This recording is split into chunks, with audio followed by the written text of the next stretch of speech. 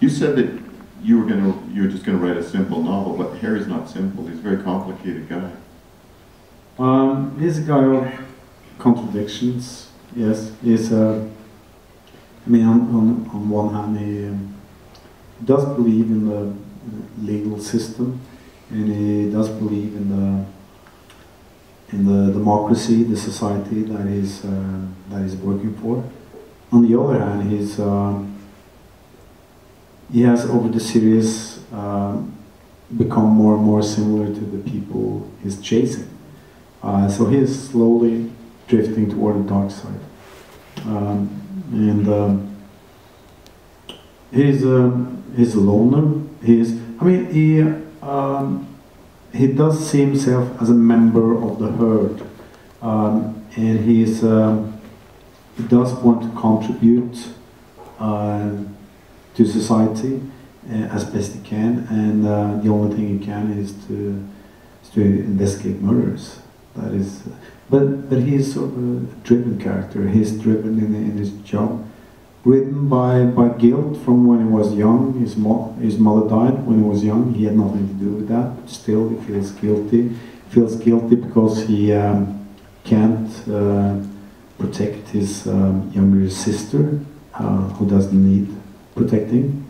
And that is like, that's the theme of his life. It's that guilt and this driven character, and he's an alcoholic that runs in his family. So he's not a very happy person. He is longing for the dark nothingness, the painless darkness. I think that is what he wants. Then again, like I said, the man of contradictions. On the other hand, he's a caring father for his girlfriend's son, and he's a romantic. Yeah, because I noticed when it looks like he's going to have a relationship in police, he almost subconsciously tries to destroy it. Oh yeah, I think he's, like I said, his mother died when he was really young. His first girlfriend, when he was really young, she committed suicide. She suffered from depressions, and also his colleague, Ellen Hjelten, in the novel Redbreast, was killed.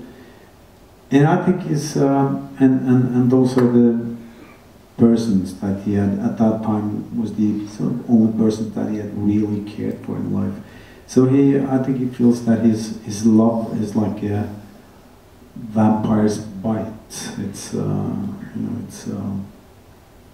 so he's careful. I think he tries to just like with alcohol, he tries to stay away from love.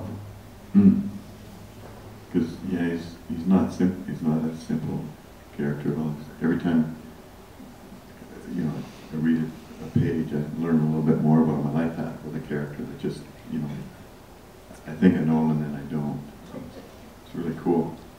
Yes, I like I try not to define him too much. There's not, in my novels, there's not a voice that tells you what the character is like, that will define him for you. You just get to be present in the room where he is. So you will hear his inner voice, what he's thinking. But it's like a voice that talks to you. It doesn't define him. And the thoughts are, it doesn't conclude. You will only be there when he's observing and making these. You will follow, to a certain extent, follow his train of thoughts, but it's this kind of train of thoughts that we all have, that you can. So you have to figure out for yourself who Harry is. He's It's really cool.